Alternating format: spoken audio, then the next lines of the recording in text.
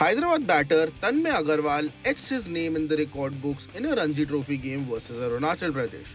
The 28-year-old broke many records during his brilliant knock of 366 runs. His triple hundred came in just 147 deliveries. This made it the fastest triple ton in the history of first-class cricket.